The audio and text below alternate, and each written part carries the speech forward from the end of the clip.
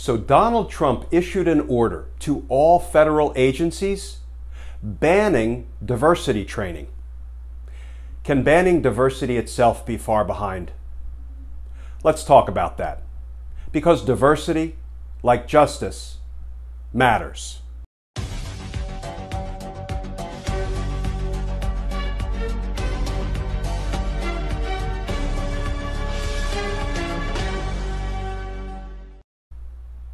Hey all, Glenn Kirshner here.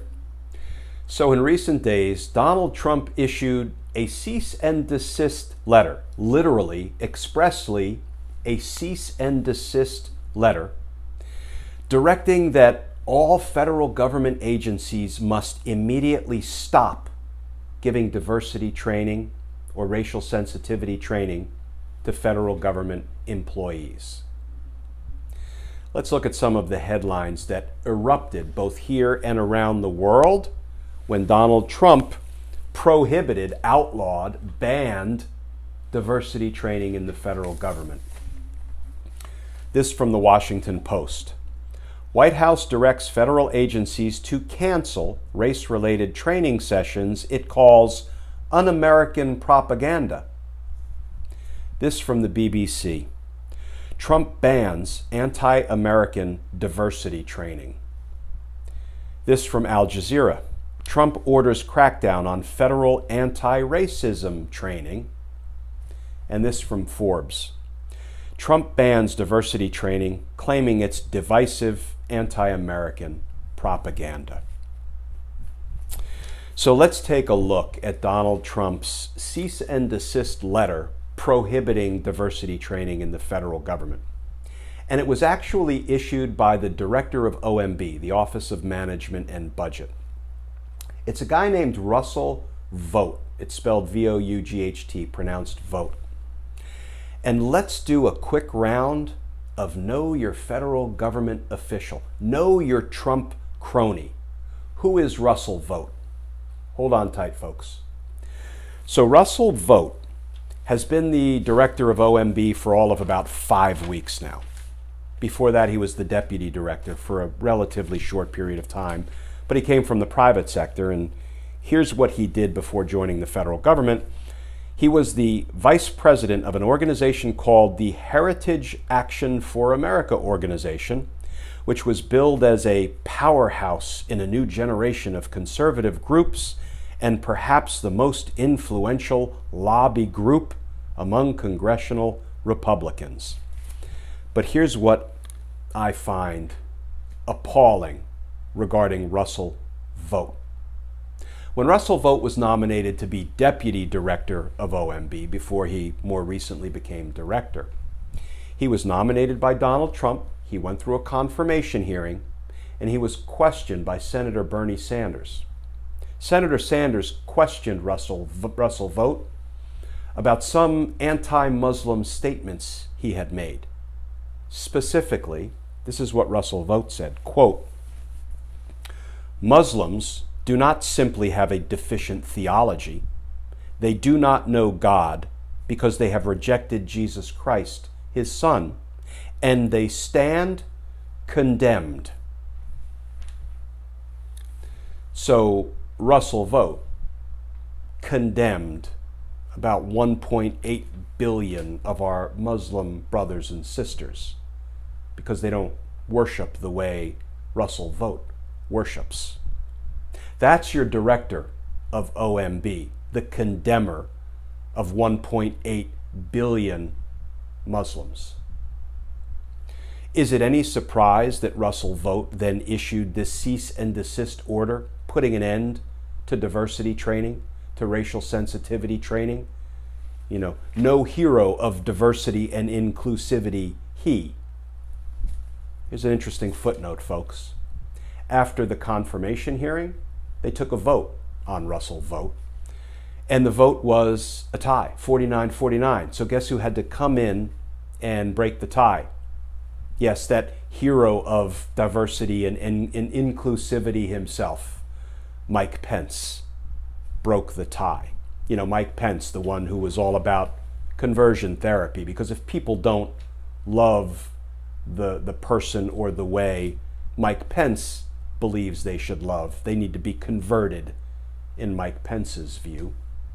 So apparently Mike Pence really liked the cut of Russell Vought's jib. You know, Russell Vought, the condemner of the Muslim population.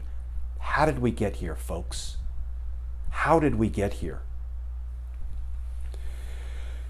So here is the cease and desist letter issued by President Trump, but through Russell Vought, September 4th, a few days ago, signed by Russell Vought, condemner of the Muslim population. Yes, I can't get past that. I'm going to read just part of this cease and desist letter. It has come to the President's attention that executive branch agencies have spent millions of taxpayer dollars to date training government workers to believe divisive, anti-American propaganda.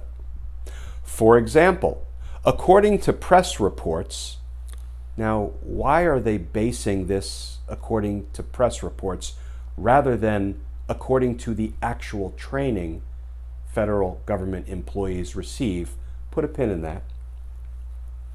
According to press reports, employees across the executive branch have been required to attend trainings where they are told that, quote, virtually all white people contribute to racism, close quote, or where they are required to say that they, quote, benefit from racism, close quote. According to press reports, in some cases, these trainings have further claimed that there is racism embedded in the belief that America is the land of opportunity, or the belief that the most qualified person should receive a job. I'm going to skip down a little bit. The President has directed me to ensure that federal agencies cease and desist from using taxpayer dollars to fund these divisive, un-American propaganda training sessions. All agencies should begin to identify all available avenues within the law to cancel any such contracts and/or divert federal dollars away from these un-American propaganda training sessions. So apparently, Donald Trump watched some news reports. I wonder what channel he was watching. And he, in knee-jerk fashion, said, oh, we've got to cancel all diversity and racial sensitivity trainings because these news reports say that they're just, divisive, un-American propaganda. It would have been nice if Donald Trump had actually reviewed the training that federal government employees received, because I can tell you, I took that training every year for more than 30 years. I took annual training on so many topics, I can't even remember them all, but federal employees receive annual training on ethics and professional responsibility. We receive annual training on cybersecurity. We receive annual training on sexual harassment. We receive annual training, yes, on diversity and racial sensitivity and implicit bias. And can I tell you, folks, if you've never seen some good implicit bias training, I urge you to watch it because it's eye-opening. It's really valuable. I learned a heck of a lot from it. So, you know what I never took? Not once in my 30-plus years as a Fed? I never took divisive anti-American propaganda training. This letter, issued by Russell Vought, condemner of the Muslim population, this is nothing more than Donald Trump telling his base, I got you. I got you. Vote for me again. Vote for me once. Vote for me twice in the same election. And I got you. I'm going to keep doing my unlevel best to make America white again. That's what Donald Trump is saying. Donald Trump gives his base the hate and the prejudice and the divisiveness and the xenophobia that unfortunately some people need to fill that hole in them. Donald Trump tries to give people something or someone to look down on, trying to convince his base that you're better than them and you're better than them. You know, canceling diversity training, folks, is one giant step on the road to canceling diversity. And that's where Donald Trump is trying to take our country. And this is garbage. It's garbage designed to play to his base. You know, his base won't walk away from him, no doubt about that. But he loses support. People peel off every day because of the hateful, xenophobic, racist that Donald Trump is. But Donald Trump will be defeated. He'll be defeated on November 3rd, but even more importantly, he's going to be defeated every day between now and November 3rd. And what I would urge you all to do, I did it myself recently, is check your local state voting rules and procedures. Because, for example, here in Virginia, we get to begin voting at the polls, or there's a place we can go and cast our ballot 6 weeks before November 3rd. I think it's sometime in mid to late September. We can begin voting, not by mail, but in person.